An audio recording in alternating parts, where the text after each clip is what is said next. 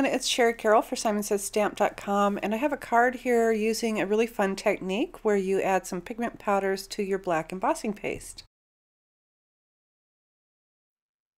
The stencil I'm using is from Donna Downey called Scribble Script, and I really like it because the pattern is kind of obscured. I also have a piece of slate cardstock underneath. I'll be using some Viva modeling cream, and this is a really nice black, and also Perfect Pearls from Ranger, and that's just the opal. To get this started, I'll just go ahead and open the jar, and using my palette knife, I'll scoop out an amount of paste that I think I'll need for the whole sheet here.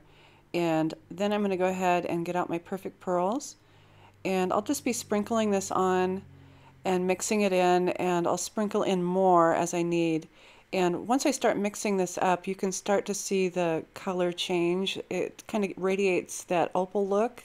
So as the light hits it, sometimes it looks green, sometimes it looks purple. So you can kind of see how it's changed a little bit already.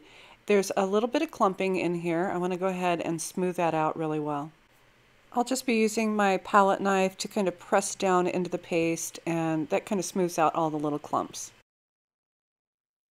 Now that I had that mixed in really well, I'm going to go ahead and add a little bit more. And again, I'll just be using my palette knife to go ahead and smooth that out, and pulling in that paste more towards the powder so I can mix it a little bit better. At this point, I have my powder and paste mixed in really well, and you can see the color coming through when it hits the light. So I'll be using this just like I would regular paste. I'll just go ahead and spread it on through the stencil.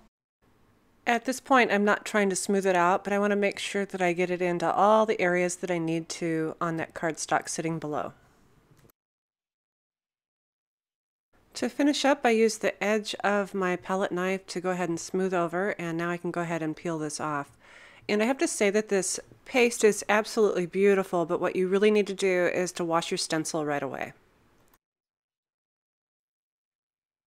I've let my paste dry, and then I've cut the bottom edge with the A2 curved die from Simon Says Stamp. I've also cut an additional white piece of paper with the same die, and it gives it a really nice elegant look on that bottom border. So I'll be putting this onto a top folding fog note card, and I've also added some foam squares to the back, and I'm going to peel off just a couple so that I can get this started, just in case I need to make any adjustments. So the panel will sit flush with the top of the card, and then at the bottom you'll see the fog cardstock. I've decided to keep my embellishments simple, so I've added 3 Prima flowers and a twine bow. And also I've die cut the hello from Simon Says Stamp hello die. It's a painted hello, so it's a really nice bold white.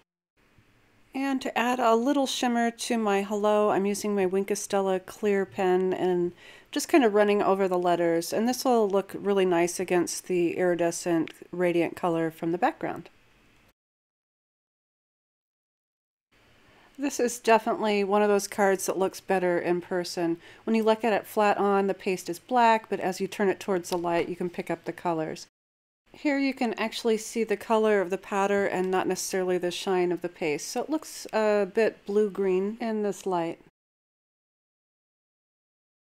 This technique is perfect for an any occasion card where you want to add just a little bit of color and a little shimmer. So I hope you've enjoyed my tutorial on how to mix some pigment powders with your embossing paste, and thanks for joining me.